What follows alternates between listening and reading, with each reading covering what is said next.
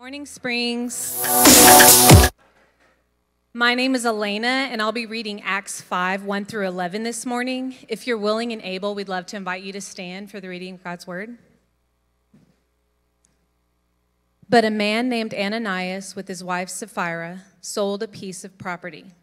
And with his wife's knowledge, he kept back for himself some of the proceeds and brought only a part of it and laid it at the apostles' feet.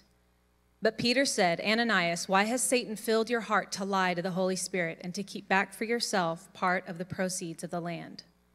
While it remained unsold, did it not remain your own?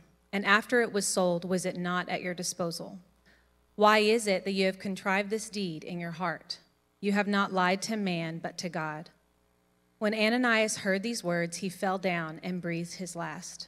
And great fear came upon all who heard of it. The young men rose and wrapped him up and carried out and buried him. After an interval of about 3 hours, his wife came in, not knowing what had happened. And Peter said to her, tell me whether you sold the land for so much. And she said, yes, for so much.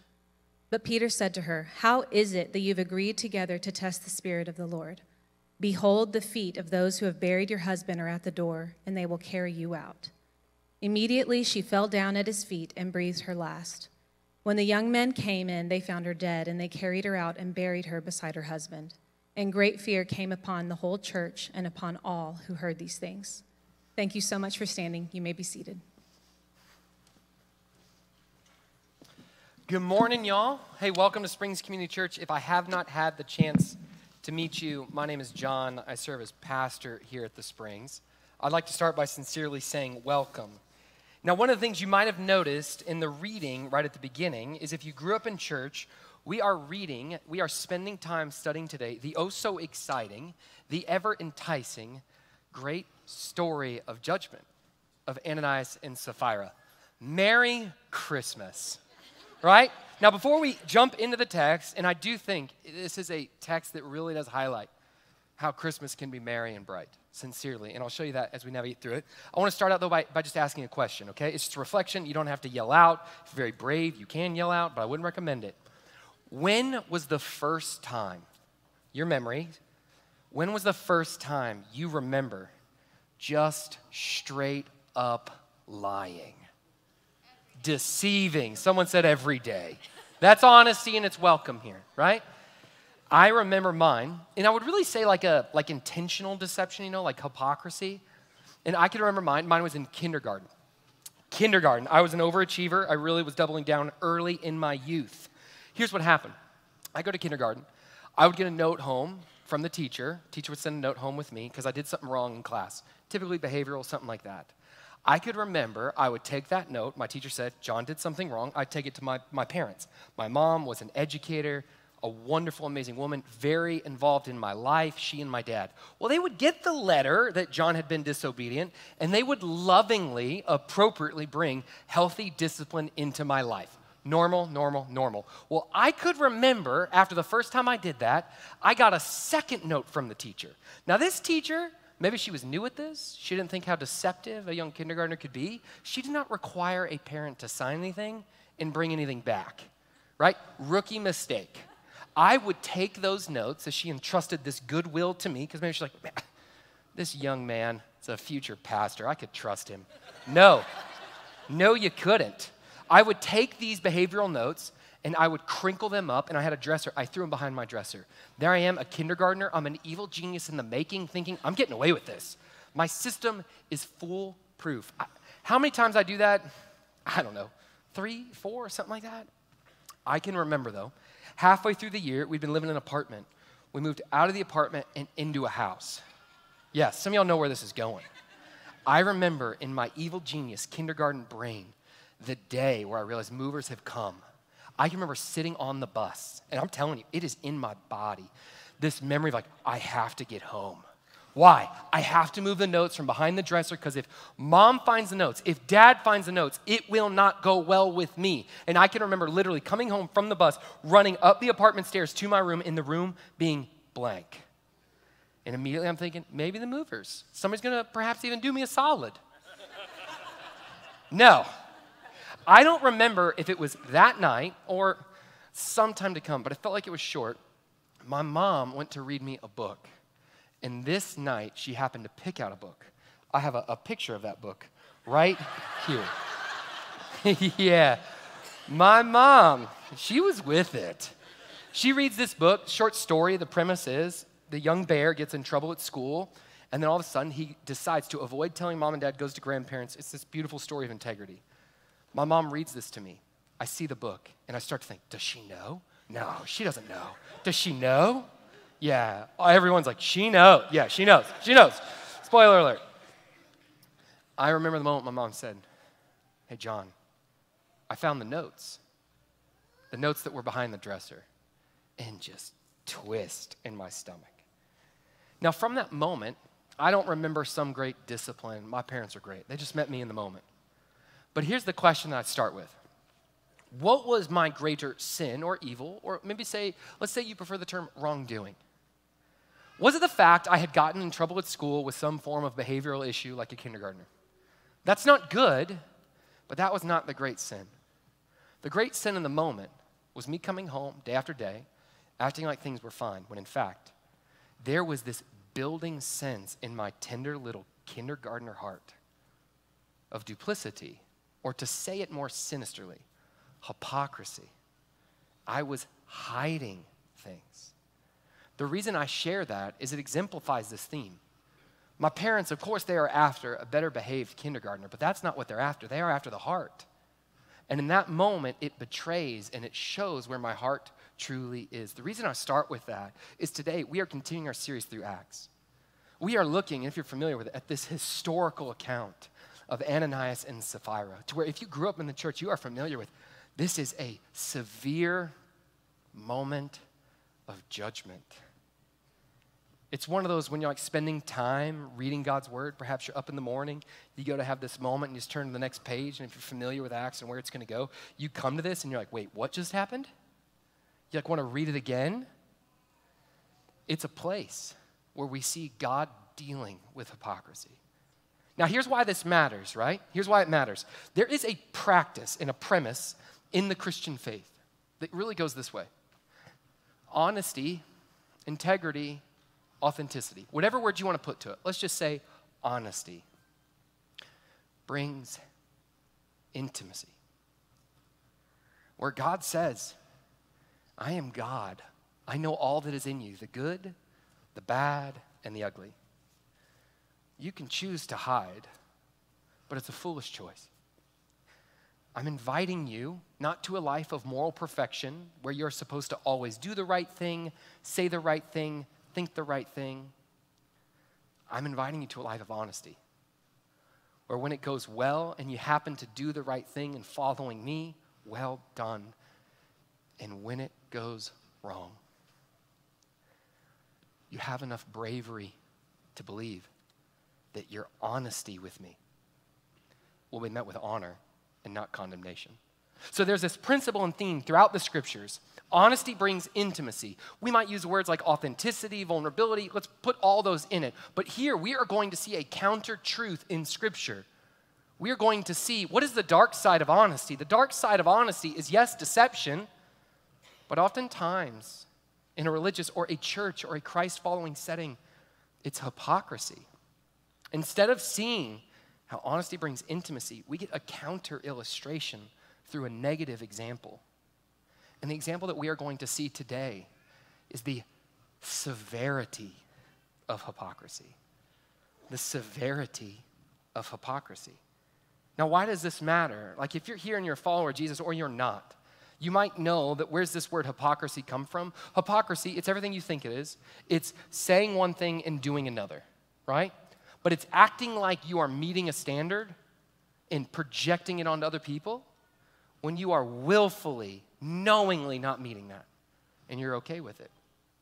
Hypocrisy, it came from a person who in a play, a hypocrite, was someone who would wear a mask because they would play the part, they would pretend they would be a hypocrite.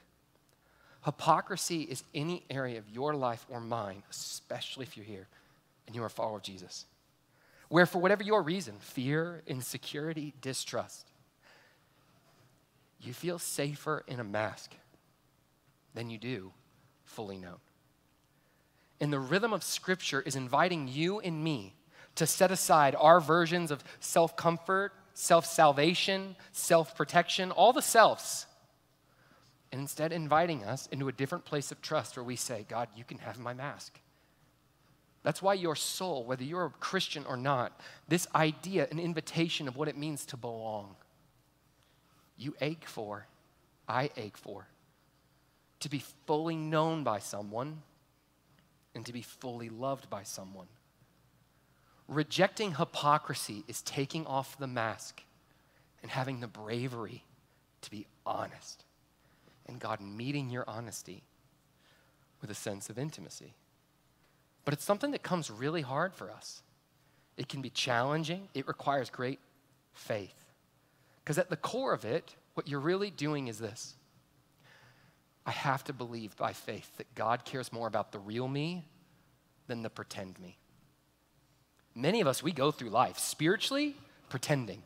You put on a good show, like it is literally, we have language for this in the church. It's like your Sunday best, where we try and we put on a facade or a front, but behind that facade or front, we honestly feel like an imposter. The Christian journey away from hypocrisy does not mean you have to come and have a perfect marriage, a perfect life, perfect parenting, perfect morals, perfect entertainment decisions, perfect drinking patterns, perfect eating habits. It is not an invitation to perfection. The opposite of hypocrisy, if you're a Christian, the opposite is not perfection. The opposite is living a life of repentance. That's what Ananias and Sapphira miss out on. Let me show you what I mean. Hypocrisy is saying, I am doing the wrong thing. I know I'm doing it, and I'm going to keep doing it as I'm acting like I'm not doing it. Repentance by faith, if you're here and you're a follower of Jesus, repentance is a good word. Repentance is, I am doing the wrong thing. And by the Spirit of God in surrendered mercy for the forgiveness he gave me, I'm turning back. It is an invitation to wholeness. See, you and I have a tendency to hide from God. And he wants you and me to know through this dark example with Ananias and Sapphira, our hiding will never lead to our healing. But his presence brings his blessing. You'll see that in the text, but it is through a dark, heavy, daunting illustration of deception in Ananias and Sapphira. We'll see it in Acts chapter 11, Acts chapter 5, verses 1 through 11, as we just look at this theme of the severity of hypocrisy. And we have to see this severe because you and I, Christian or not, we all have areas of like tolerated hypocrisy. And the invitation today for you and me is, you got to be honest. You got to be honest. But we'll see that through this narrative in three ways. The first is going to be their deception, the deception of Ananias and Sapphira. The second that we are going to see was Peter's invitation. It's this beautiful moment that though they have this evil in their heart, Peter is inviting them into the light. There's always an invitation into light. But then we will see God's judgment. But we'll look at it through a biblical lens and really see what it was.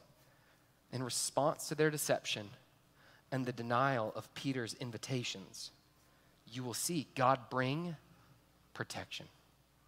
Protection to his church. That shared, if you have a Bible, jump with me to Acts chapter 5. Again, I'm going to read verses 1 through 4. The context you need to know as you're turning there, though, is last week or 2 weeks ago when we were in the book of Acts, here's what we saw. The state of the union where the apostle Luke, inspired by the Holy Spirit, he described the church. That's a people. That's not a place. That's not a building. That's a people. And it was miraculous the way he described them. But ordinary. What I mean by that is he said, what marks this people of God? This amazing sense of unity. The language used in the text was of one soul and of one heart. So they have this principle of unity, and then they have a practice that demonstrates it. The practice is downstream of the principle of unity. Their practice was radical generosity. It was this taste of heaven where literally people with abundance saw people in need and not out of compulsion, not out of demand, not out of obligation, but out of delight said, my abundance can meet your need. Here, take. Which in first century was a total counterculture. The kingdom of heaven, showing a tangible way that our way is God's people. We're not better than, we're not self-righteous, but we are invited to live differently. And when we do that well, it is divinely attractive. So what you'll see today is a contrast. Ananias and Sapphira, they do not have a principle of unity, but they have a principle of lying, of hypocrisy. Because of that, they will not have a practice of generosity. They will have a practice of greedy. But that shared, join me in reading the text. One final note. Some of you are like, man, it's December. It's like Advent. Look at all the Christmas trees. Can't we do like a beautiful just Advent series? Like, let's mix it up. Joy to the world, lights. I love the lights. Hey, let me show you this. One, I get it. I do. Two, the Holy Spirit, through one of the great apostles, John, would talk about one of the purposes of the Advent season. It's in the book of 1 John. He would literally say, for this reason, the Son of Man came, which talks about Jesus' incarnation, his birth, the moment where he left the throne room of heaven to the manger to then live this perfect and sinless life for you and for me. And he talked about part of the reasons why Jesus would do that. Why would he do that? In the language of the disciple who self-describes as the one whom Jesus loved. He says, for the Son of Man came to destroy the works of the devil. Now, I know that language for some of you, when I say devil, it's jarring, it's uncomfortable, it's perhaps even unfamiliar. Just stay with me. I want to show you, though, the part of the way that you and I grow in an Advent season is learning the invitation between light and darkness. Like as you see Christmas trees or you drive past beautiful lights, the beauty of the light is the contrasting darkness.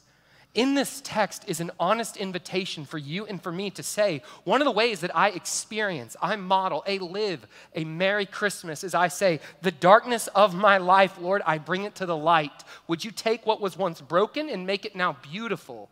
Shine brightly. So it's with that disclaimer, Merry Christmas, Happy Advent.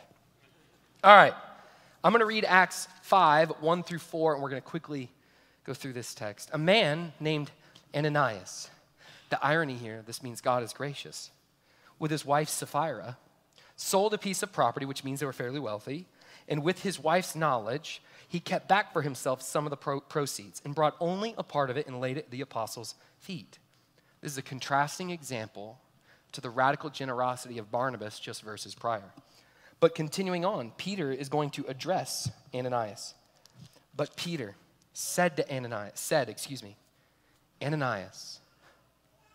why has Satan filled your heart to lie to the Holy Spirit and to keep back for yourself part of the proceeds of the land? While it remained unsold, did it not remain your own? And after it was sold, was it not at your disposal? Peter is shocked. He can't understand. Why? Why is it that you have contrived this deed in your heart? You have not lied to man, but to God. So we are looking at, as a counterexample to honesty, building intimacy. We are looking as a counter, negative illustration in Ananias and Sapphira of the truth, the devastating severity of hypocrisy. But the first theme that we're seeing here, you have to start with hypocrisy. There's a lie. It was their deception. You have to see from this text, Ananias and Sapphira planned and plotted to try and deceive both God and his people. The language that you'll read in this text is the church. Again, the church is his people, his covenant group saying, help me in sacred unity, follow the king. But in order to understand why would they deceive, we first have to understand who they were. Who were Ananias and Sapphira? I would put before you this. They were a believing, saved, to use our language, but not following, married couple in the early first century church of Jerusalem. Here's why that matters. In order to understand this context, you have to either view this from the lens of, were these folks not Christians or were they Christians? I'd put before you, they are emphatically Christian. You will see them in the kingdom of heaven. Now that brings out two things. Well, they are meant to be judged so severely with death. John, how can you think, or why might you say that they are son and they are daughter. Well, here's the thing. I think they probably were, and the more I've studied this, I'm closer and closer to saying they definitely were. But I can't explicitly say that. Why? Because the text doesn't. But here's the reasons it leans this way, and you and I need to understand this. First, were they saved? One, they were a part of the church family. That same context before carries over now. Two, they knew the Holy Spirit. Three, Peter somehow happens to know their names personally, which with anything hints to, the church in Jerusalem by this point is of thousands. They might have been there from the beginning. Four, Peter is shocked that they would lie to the Holy Spirit. If they are not followers of Jesus, Peter would not have been shocked that they would lie to the Spirit of Christ. And five, Peter is asking them about why would you have done this sin? If they were not followers of Jesus, Peter would not be asking them, why did you do this sin? Peter would be sharing with them the gospel of Jesus. May I tell you, there's a God in heaven who forgives and cleanses of all sin. He would be sharing the gospel, not asking them about their guilt. But for those reasons, I submit to you, I believe they're sons and daughters. So that takes us to, okay, if they're sons and daughters, what did they do that was so wrong? Was their great sin that they sold their house and they kept some of the proceeds? If you remember back in verse 4, Peter literally is outlining these questions. No. There's nothing to do with selling a house and keeping some of the proceeds. Peter's literally saying, you could have kept the house. You could have kept the property. You did not have to sell a thing in order to follow King Jesus.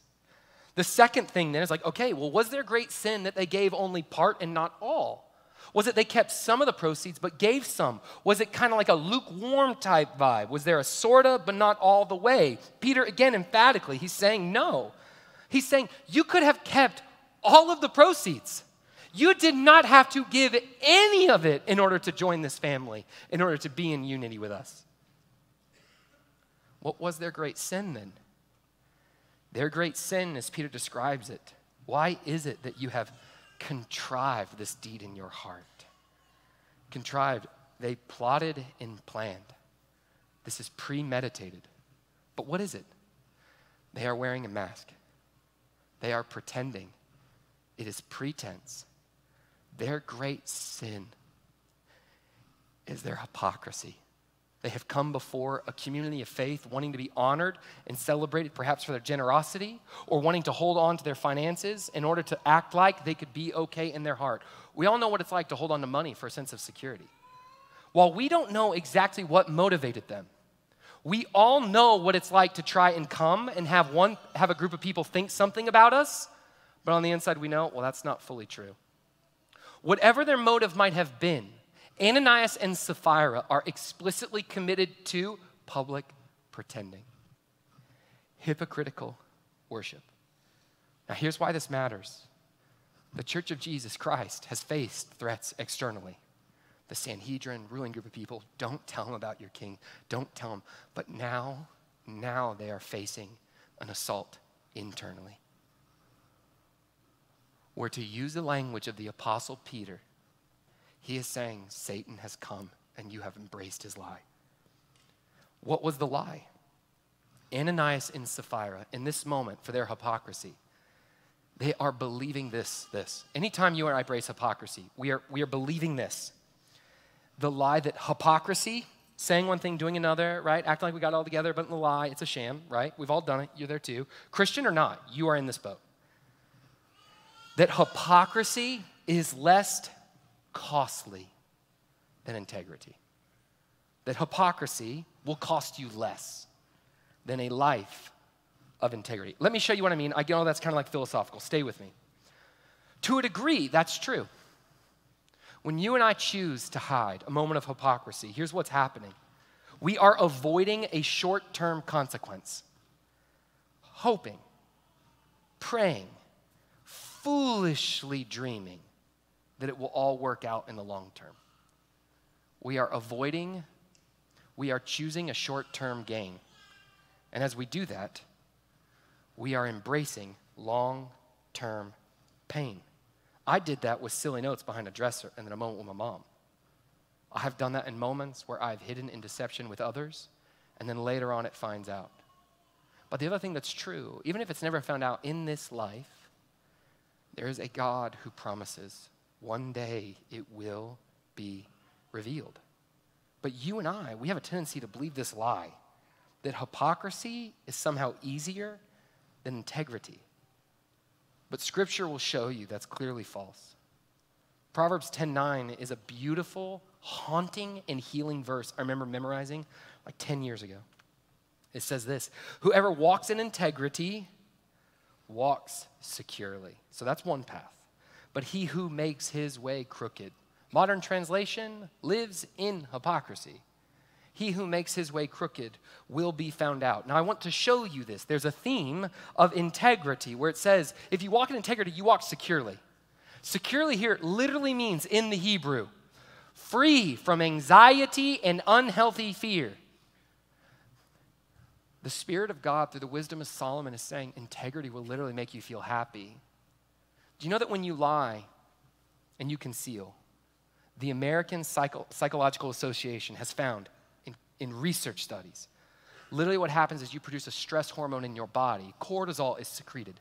That's what gives you over time that nagging sense of guilt at a neurochemical level. They have also found what happens. He who walks with integrity walks securely. Securely. Freedom from anxiety and unhealthy fear. When you and I come and have a Spirit-led bravery to actually be honest, and we confess, more chemicals are released. Except in this moment, that chemical is oxytocin. That's why for some of you, you have had the sacred moment where you have broken trust with someone, with God or with others, where you have sat there in honest confession of guilt. And then you have been met with an embrace, where what was once this great fear has all of a sudden become a foundation of a new sense of sacred intimacy. You and I are literally hardwired for integrity, but we somehow think, hypocrisy might be easier. I shouldn't tell them. I don't have to bring it up. That's too much. My son, he's 3, he's totally working through this. He loves marshmallows. And when I say loves marshmallows, I literally mean he will lie, cheat, steal, and I'll tell you the story, to get marshmallows. Now, we have marshmallows in our pantry. Now, they're up on a shelf. Why? Because we are responsible parents. My 3-year-old will get a stool, this tiny little stool. He will carry it in secret because he knows he's not supposed to do this. He will take it into the pantry. He will set it down. He will step on the stool. He will then climb up. You know, like pantry shelves right there? He will climb up pantry shelves. They will totally rip out one day. He will climb up pantry shelves to get the marshmallows. Now, while he's up there, is he a thoughtful thief? Does he just take one? That way the evidence is managed. No. He's taken handfuls. And where literally he'll eat it, and then the evidence is on his face. In my darker moments, I kind of want to go to him and be like, dude, I got to teach you how to get rid of evidence, man. And then I'm like, that's a terrible idea, right? But here's the thing. This past week, there's a moment my son has snuck, and I know it. I ask my boy, hey, Trip, come here, buddy. He comes, and my son, I'm not even kidding you, marshmallow in his hand. He somehow happens to think in his mind, he takes it and he hides it behind his back because he's covered in marshmallow. Why? Because he thinks, well, Daddy can't see it. I absolutely know what my son has done. And I say to him, hey, Trip, did you go and get marshmallows when you know you're not supposed to, buddy? No, Daddy. No, I didn't. That's our hypocrisy before God. He is fully aware. And then I asked him this past week, another time, hey, son, I want you to know, not telling the truth to Daddy, that's the worst thing you can do. I'm going to ask you one more time. Hey, buddy, did you go and take marshmallows? Yes, Daddy. Here's the reason I share that as an illustration. Again, in my son's heart, what's the greater sin? Stealing the marshmallow? No, it is the deception, the hypocrisy. And I get, he's 3. But you literally train in your heart to tolerate duplicity or hypocrisy, or you experience the joy of integrity. Ananias and Sapphira embraced the deceiving lie. The hypocrisy is easier than the integrity. Where we've all had the moments where in God's grace we are exposed or found out. Or if you sit here and you never have, you live with crippling fear that one day you will. That is the opposite of walking securely. He's not trying to have you exposed, found out, and shamed. He's trying to invite you into health. Ananias and their deception experience the severity of hypocrisy when they are distrusting God. Ananias forgot what his name meant. That takes us to the second theme of this text. Read with me, I'll go verses 5 down through 10. Peter's come and he's asked these questions and he says, when Ananias heard these words, you have not lied to man but God, excuse me. Verse 5, when Ananias heard these words, he fell down and he breathed his last. Great fear came upon all who heard of it. The young men rose and wrapped him up and carried him out and buried him. Simple side note, this is the first time you see in the New Testament the strength of use put to a righteous task. Now, many of these apostles were under the age of literally 18. So these youth right here, 13, enough to be considered a man, especially in Jewish culture. But their job, they were not in the room for the moment, but they are brought in. They wrap the body, they carry the body, they will bury the body. It is sobering. The tone of the text is meant to feel heavy. Continuing on, verse 7, after an interval of about 3 hours. Why 3 hours? That's how long it took them to carry, to bury, and to come back. His wife came in, this is Sapphira, not knowing what had happened. And Peter said to her, tell me whether you sold the land for so much. Modern day translation. Please tell me the truth. She responded, yes, for so much. She has an opportunity for honesty. And she doubles down in hypocrisy. But Peter said to her, how is it that you have agreed together to test, this will be a key word, to test the Spirit of the Lord? A fascinating theme in here. I wish we had more time. There is a beautiful example of the Trinitarian fellowship of God, where you see the Holy Spirit, God the Father, Christ the Son, all coexisting, the Spirit of the Lord. They are lying to the Holy Spirit, which is lying to God himself. But that's a talk for another day in a more positive tone. That shared. Behold, the feet of those who have buried your husband are at the door. What ominous words. They will carry you out. Immediately she fell down at his feet and breathed her last. The depth of their hypocrisy is met by the immediacy of God's judgment. He was fully aware. When the young men came in, they found her dead. They carried her out and buried her beside her husband, which is fascinating in a few ways. The young men come in. That means in this moment of confession, two things are occurring. Peter is honoring the fact that confession is a sacred thing.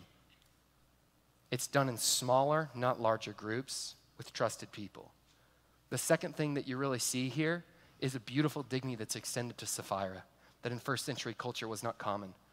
She is judged individually from her husband Ananias. She could have just been lumped in. And he gives her a unique dignity before God because the Bible always does that. Gives her opportunity to follow where her husband fell. But that takes us to this text where there's two moments, first with Ananias and then with Sapphira, in this heavy reality where Peter is giving an invitation to honesty and they double down in hypocrisy. But remember, what is the opposite of a life of hypocrisy? It's a life of integrity, not perfection, which means they do not have to have it all together. But they have to know they're so loved, so already forgiven, they can be brave enough to share a hard truth for a healing moment. But in the moment, what do we see? Peter discerns how Satan has filled Ananias' heart with lies, and those lies will cost Ananias his life. See, here's the idea, guys. If you're here and you're a follower of Jesus, biblically, let's go spiritual warfare for a moment. Satan cannot possess you. You are indwelt with the Spirit of God. The Spirit of God is far more powerful. But what is true, even though indwelt with the Spirit of God, you can be filled, controlled, led, influenced by the lies of Satan.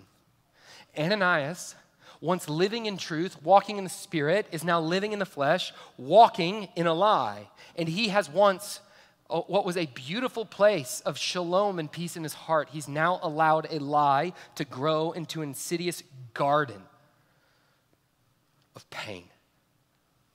He has welcomed it. And one of the things that happens for you and for me, like believing a lie, not living a truth, is the counter way to say that. Believing a lie has consequences. And here, believing lies has victims. That's true. And then he comes to Sapphira, Ananias' wife. And Peter can't grasp why she is, to use the word, testing God's grace. When, let's turn the phrase, she is meant to be resting in it. She is exploiting the fact that Jesus Christ died on the cross for the forgiveness of her sins in Ananias. Let me show you what I mean. The expression went from Ananias to, how are you lying to the Spirit? To now the expression changes to, now you are testing the Spirit. The expression shifted. Testing in this moment, this word in the Greek, it means testing how far you can go with something and still get away with something. I'm sure none of y'all ever did that. Or you like have that moment. I've done this with employers, people, friends, spouses, parents. Why? Above average sinner. You're welcome here because you are too. That's shared. It's where you push it and you push it and you push it. In that moment, Ananias and Sapphira are testing the grace of God. In order to test something, you have to know it's real, but you're wondering how far God will let you take it. It's like looking at the love of a father and saying, I know you're going to love me even if I do this, so I'm just going to keep doing it. And there's two things that are true. God will love them through it. And that is crushing to the heart of the Father. It's crushing. Prior to God, though, bringing great judgment, you have to see in the text, Ananias and Sapphira have an invitation out of it. Like this text, if they come, and they absolutely come and live a life of confession, this is a narrative and a story of healing. Like prodigal son returns home, a narrative and a story of healing. But in God's sovereign plan, Ananias and Sapphira will instead be used not as a story of exemplary healing, but as a deep, dark, and scary warning about what happens when you and I, especially in the unity of a church family, when I tolerate my sin, when you tolerate your sin, and yet we tout or express, well, I'm not a sinner. That's why in response to sin, Ananias and Sapphira had this, and you do. In response to our sin, we are always extended an invitation out, yet they deny it. God is offering healing and freedom, but they are choosing to stay, in the New Testament language, the slavery of their sin. Like when we sin in response to that, every person here faces two things immediately. Two things, maybe not immediately if you're not aware. The first is a decision, the second is a temptation. A decision, a temptation, right? Here's what I mean. A decision, you've just given your heart to sin. The question then comes, well, do I confess this as sin to God? It means you got to acknowledge it was wrong. Do I confess this as sin to other faithful, sacred followers of Jesus? That's the decision. The word confess is not to shame. In the Bible, it means to acknowledge. To confess, it's you and me standing before, like my son hiding a marshmallow. God fully knows there's a marshmallow, right? Confession is acknowledging for my heart.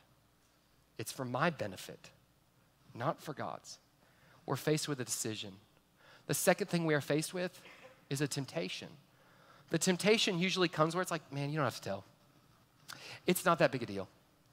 Telling would honestly, it's just for your benefit. You'll probably even hurt them anyways. It would be a selfish thing. That's my favorite. Where all of a sudden we begin to sit there and rationalize away why that tiny little part that like embeds in the conscience isn't worth sharing, isn't worth being honest with. And really what we're doing is we are turning to the choice of we can hide or we can trust God as Father and healer and be honest. Because if you're a follower of Jesus, I'm returning to this theme again. You are not commanded to have moral perfection, never say the wrong thing, do the wrong thing, say the right thing. That's not the invitation of Christ. The invitation is, though, would you have the bravery to rest in the fact you are forgiven, you are loved, you are a son, you are a daughter, you are an heir, you are cherished, you are loved. And from that, Father, I have sinned before you. Sorry. I thank you for my forgiveness. And then telling it to another. The telling this to God and the telling this to another marks the health, by the way, of a church family. This is what also takes, if you're here and a member here and you're in like a community group, most of you are probably in, and I'm not trying to be rude, you're in a small group. You're in a group of people that are managing their appearance of others, that are managing what they share and confess. They are scared to be fully vulnerable. Why? For two reasons. There's a distrust with God, right? Because he says you're loved, you're forgiven, you're free. It doesn't matter what they say about you. Walk in a trust of me, not a fear of them. Maybe I'll use your confession to be their healing and invitation to a different way out. So there's a distrust here. And then there's a very well rationalized, they would never do it. Nobody else is being honest, so I'm not going to go first. Well, I think they should, or I'm just waiting. Or I remember when that time when I was hurt. And don't get me wrong, there are some really good reasons. We will hear them. We will meet you in counseling. You have to steward this. But what I'm telling you, at the end of the day, intimacy comes with honesty. God and others. And it cripples small gatherings of the church, where literally you stay a supper club small group and then act like you're doing what Jesus calls you to do. No way, Jose. I don't know why I brought in Jose. If you're here and your name's Jose, I'm not speaking to you personally. It's an invitation to a different life. Seeing the text, you got a view. Peter in this moment is inviting them to come back. I love a quote. It comes from Henry Nouwen. He was a Catholic priest, famous writer. He's passed away since. He talks about this invitation to honesty, to vulnerability. And he says it this way: to confess your sins to God is not to tell him anything he doesn't already know. You will never surprise God. Until you confess them, however, they are the abyss between you. When you confess them, the abyss becomes the bridge. Like, you will never want to meet with God more than he wants to meet with you. He already knows the past, the present, the future, the dysfunction that you're like, I'll take to my grave, or the tiny, small sins that right now you are too scared to share. But he has so much holiness and integrity that when he comes, he's not going to tolerate your duplicity. He's not going to come and interact with you like, okay, well, here's the righteous version of John, like the Sunday version, but then there's the other part of John, the like scared, fearful, trapped version of John. No. The Spirit of God says, I get all of John. So John, you might want to put on a play, you might want to put on a facade, you might want to put on a front. I won't bless it. And I will wait for you. And I will woo you. And I will send my people to you. And you will learn that you could trust me. Jesus was the safest person on the planet for a person in their sin. Safest person on the planet for a person in their sin. But he would never let someone think it is safe to stay in their sin. You track with that? We have a huge culture like safety. What does that mean? Jesus was the most approachable. You could not shock him. He's God. Literally, invitation after invitation. Prostitute, demon-possessed, thief, stealer, betrayer. He's like, come one, come all. I got you. But the people who wanted to tolerate their sin, Jesus had no tolerance for it. But you and I, we're in a culture where we think, well, I got to put on a show. I got to put on a masquerade. No. The duplicity kills the intimacy. Ananias and Sapphira planned it in advance. They were given an invitation and a way out, and they double down in their deception despite Peter's invitation. They stayed trapped. when he wants freedom. But now we see God's severe judgment. And let's talk about it. Let's talk about it. 11. Well, they both die. Okay, they both die. Right? Great fear came upon the whole church. This is the first time the word church is used in the book of Acts. You got to know, church means gathering, ecclesia, people, not a place. People, not a place. And upon all who heard these things. So what has happened? You saw this earlier in the text in response to Ananias. Great fear came, and then you see it down below. Great fear comes upon the whole church. We have seen what started it, their deception. They're doubling down in hypocrisy. We saw, despite their deception, Peter, God working through him, his invitations to come home, to repent, to believe truth, not live a lie. That's what repentance is. It's not a shaming term. Biblically, it is a healing term. And then finally, though, in response to their deception, in response to their denial of invitation after invitation, you see God's protection, his protection. Now, why would I describe it as protection? God severely judges Ananias and Sapphira to protect the church in its stage of spiritual infancy. God severely judges them because he is protecting the church in a time of major transition. Now, if you're familiar with the Bible, stay with me, right? But for a little Bible study, all throughout Scriptures, Old Testament and New, you see a theme of God, that in certain times of transition with his people, he will bring judgment more severely or harshly. Why? To use the language of the Apostle Paul, dear friend and counterpart to Peter, Paul will say, a little leaven leavens the whole lump. So if in a tiny part of God's people, a little sin creeps in, over time, that little sin will come to corrupt the whole.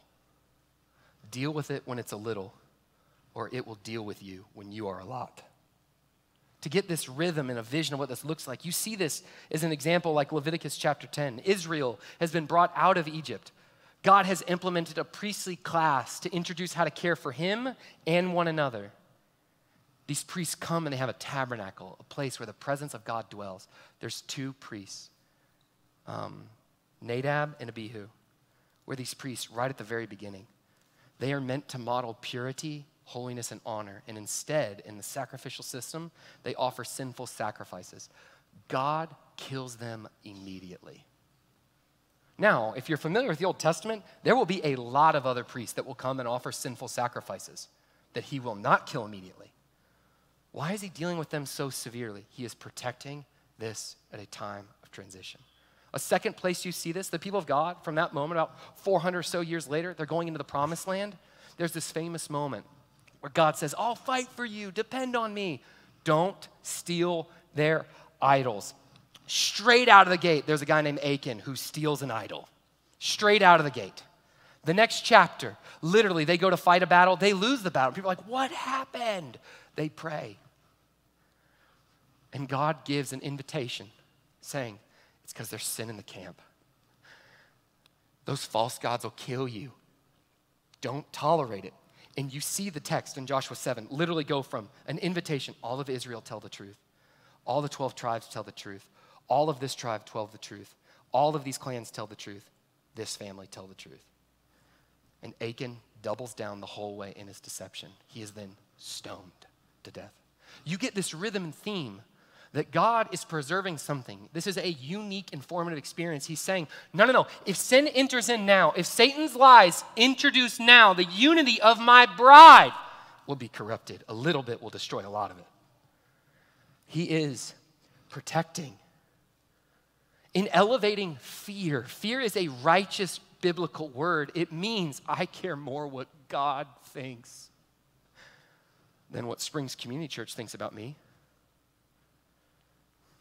Holy Spirit, help me to care more what God thinks than what my wife thinks of me. Help me to care more about my trust in you than what my bank account states, whether or not I can pay for college for my kids, whether or not there's a retirement plan waiting for me in the future. Let me rest in you. You are the one that I, by your help, and I'm going to need your help, I have to prioritize you at the center of my everything Help me love what you love. Help me hate what you hate. And if you don't help me, I won't. A righteous fear of the Lord is prioritized reverence. It's saying, my heart wants to bow at false gods. Money, sex, food, gluttony, self-righteousness, emotional immaturity, avoidance, being a bully. You pick your thing. If you're like me, and you are, you got a couple of things. But instead, Lord, you are the king. By elevating fear and reminding we care about the Lord, God's doing three things. He is protecting the unity of his bride. The second thing, the testimony of his church. Testimony, if they are living, if they're saying one thing and doing another, they lose total trust with the community, the city, the world. That's what happened. The American church has lost total integrity with a non-believing world. Why? Because we said one thing and we did another. We judged them without judging ourselves. It didn't go well, and it shouldn't have. Trust is the currency of ministry, and hypocrisy kills trust. So in protecting, he's protecting the unity, the testimony, and then what is he always after? Intimacy with a soul. Here's what we've seen.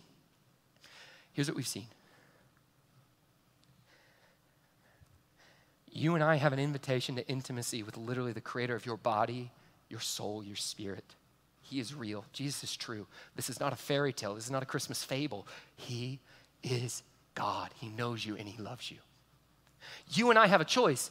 We can live in hiding, or we can take a step of spirit-led bravery into healing. In order to do that, what is demanded and required is enough bravery to joyfully think, honesty just might be worth it. Honesty just might be worth it. Ananias and Sapphira, they are a testament to the opposite, to the counter, to the shadow of this.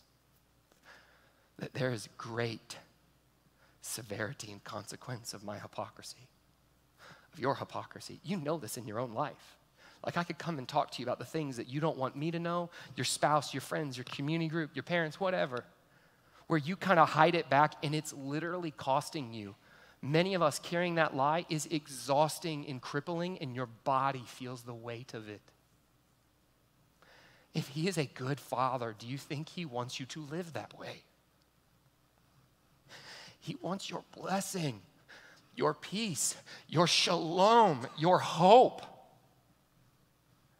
But I can choose to hide. We saw their deception. We saw Peter's invitation. No. Come. Tell me the truth. Tell me the truth. And then because they were not willing to allow the Spirit of God to use them as an example of healing, in the sovereign plan of God, he used them as a warning.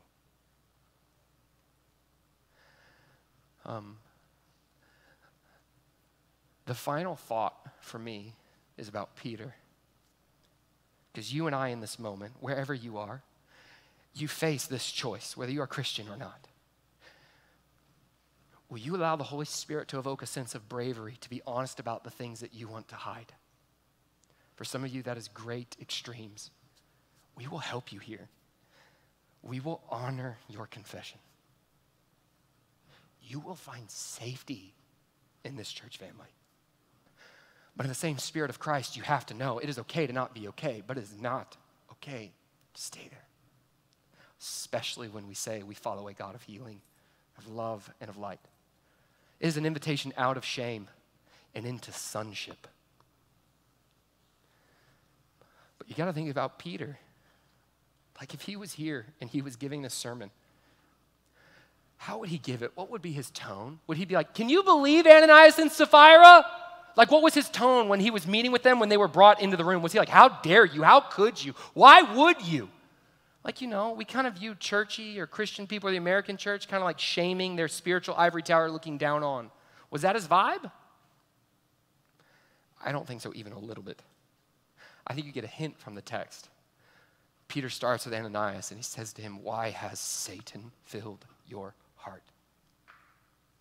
And in this moment, Peter, with Ananias, and it's implied with Sapphira, is using Satan in a rebuking, concerning, correcting tone, calling him back out of darkness. Stop believing the lie and an invitation to truth. The last time Satan is referenced in a rebuking, a concerning, and a correcting tone. Peter was not saying it to someone else. It was Jesus Christ saying it to Peter. Peter, Satan, get behind me.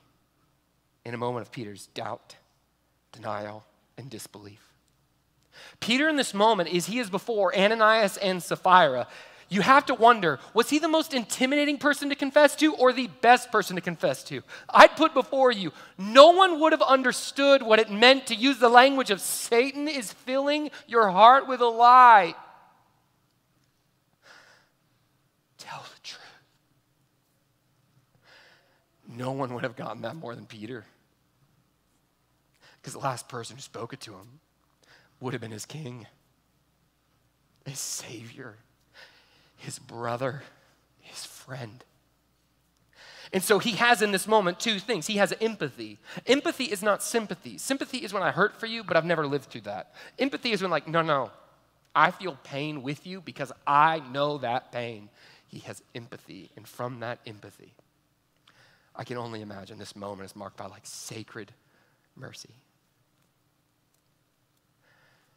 If you are here, you have a choice before you. A decision.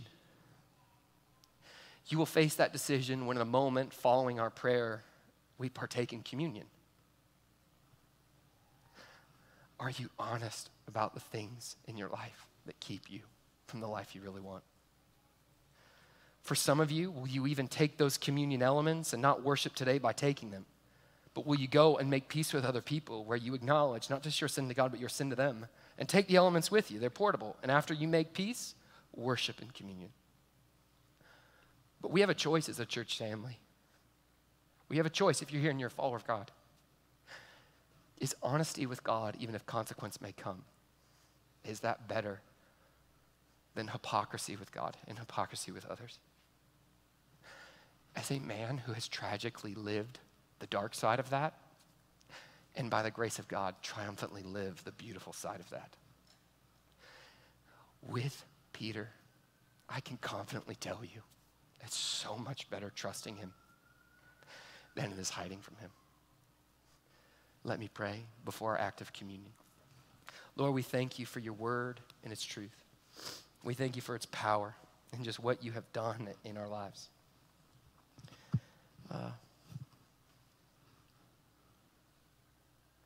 Holy Spirit, those of us here who know you and love you, we invite you to come and discern the darkness of our heart. If you're here and you're a follower of Jesus, just in your seat, silently and privately to yourself, I invite you to take seconds of silence and have the bravery to say, Holy Spirit, show me what's holding me back from you. You're invited to do that now.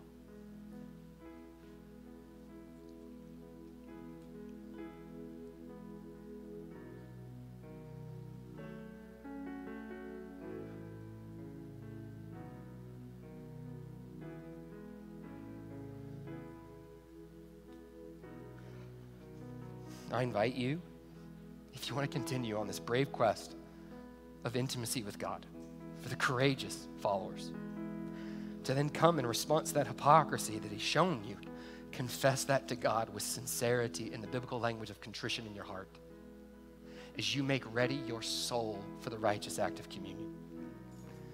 Take that time now, privately to yourself.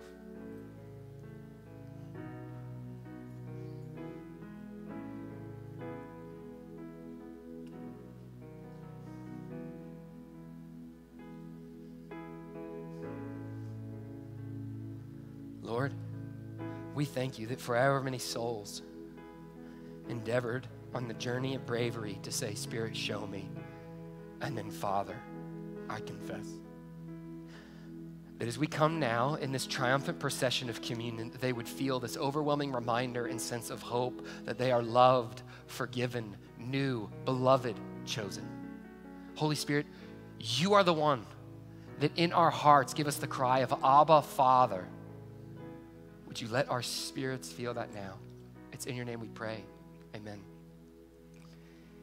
It's with that, I'd like to invite those of us who feel led to worship through the taking of communion now, but I also give honor to those of us who the next righteous step is taking this and going in confession and peacemaking with another. You'll take it later, and God will honor you. But for those now in this moment, I invite you to remembering this truth of God, that wherever you are, if you believe in him, this is a reality of your life. That Jesus Christ came and he broke his body for the forgiveness of your sins.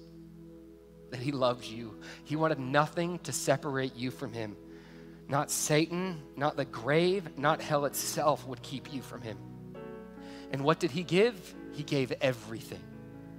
The body of Christ broken for you.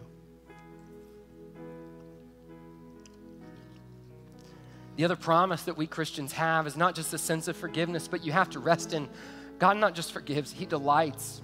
Like he's proud of you. If you have sat here with a heart of bravery to say, I just want to follow, like he delights, he resonates, he wants that to keep going. We come and we partake of the wine in this sacred remembrance of like there is a new hope, there is a new covenant, there is a new love. He is always wooing, always calling me. The blood of Christ shed for you. I invite you now to join me in participating in a beautiful moment where we watch, where we hear the testimony of a wonderful young man named Caius prior to his celebration of baptism and the close of our service. Join me here by watching the video.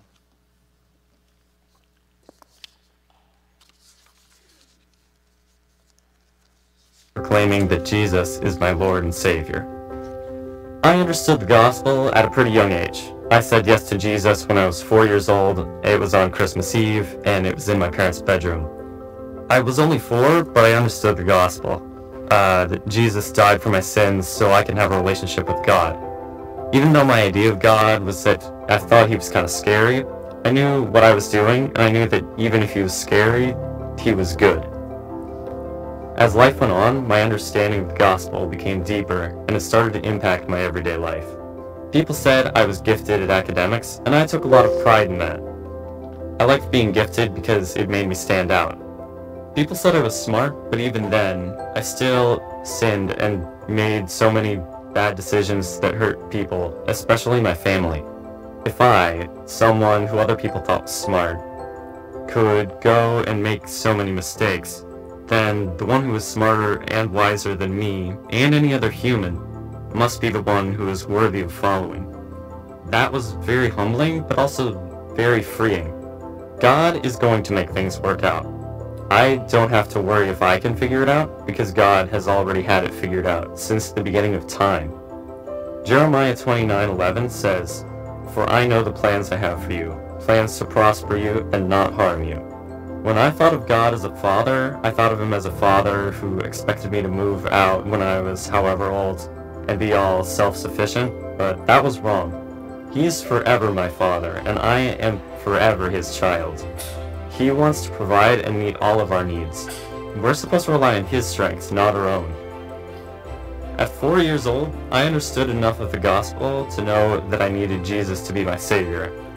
If that's all you know, bless your heart. That's all you need for a permanent relationship with the Father. But at 17 years old, I have a deeper understanding of who God is and how the gospel applies to my everyday life.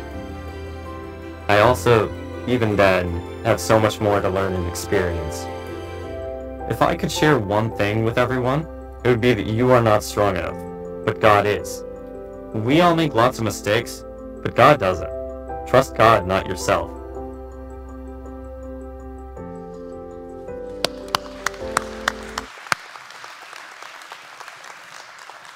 I'd like to invite Caius, his friends, and his family up onto the stage where we celebrate his baptism. As they are making their way up to the stage, there's a few things you all need to know. Baptism is a beautiful picture of everything we've talked about. It is a tangible statement of an inward transformation, outward sign of inner saving faith. Where in this moment, Caius will come and he will be fully submerged into the water, showing his old self is gone. He will be raised in a newness of life, in proclamation, I am loved. This action does not save him. If he does something, he will not be unsaved by it. But it is a public declaration for his soul to God and us as God's people of following God's way is always worth it. But it's with that, I want to hand it over. Oh, to the microphone's over there. It's with that, I want to get a microphone, and then I will hand it over to Davis, Caius's community group leader, and his family up here, where Davis will share a few words. So I've gotten the privilege to get to know Caius over the last, 3-ish years? And man, it has been a privilege. It's been an honor to just get to know you, to get to watch you mature. I just want to say thank you. Thank you for the impact you've had in my life, my wife's life. Thank you for who you are. And thank you for just being you, man. God is using you, and he's going to continue to use you. And it has been just a joy to get to know you. And so I just want to thank you. You can go ahead and get in. Here, let's face you the other way. I'm all about pageantry, okay? Come on this way, sit a little forward. There you go, man. Take a seat. We love it. Family, if y'all want to come around the water, I'll hold this as Davis just speaks truth over Caius. Caius, why are you here, buddy? To show that Jesus is my Lord and Savior and that his way is best. Amen. Well, it is my privilege to baptize you in the name of the Father, the Son, and the Holy Spirit. Yeah!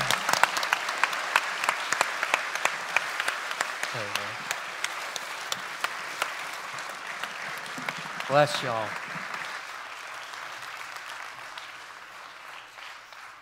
If y'all want to head on down that way, please give one more round of applause. That is,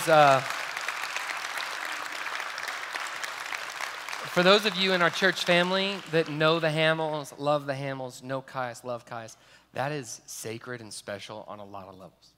That shared. Here's what I hope you've seen today. We all are tempted to hide. Caius, in his own way, was tempted to hide. You are. The Christian journey is not a life of perfection and moral superiority. It is a life of intimacy with God. You are invited to that here. If you have no one to hear your righteous confession, come. I will. Our prayer team will. The elders of this church family. Members, if there's lines that are too long, just come down and you start hearing confession. Because here's what you will be met with. Love. You are so loved. Online, thank you for joining us. In person, thank you for joining us. You'll have a wonderful week of worship. We'll see you next Sunday.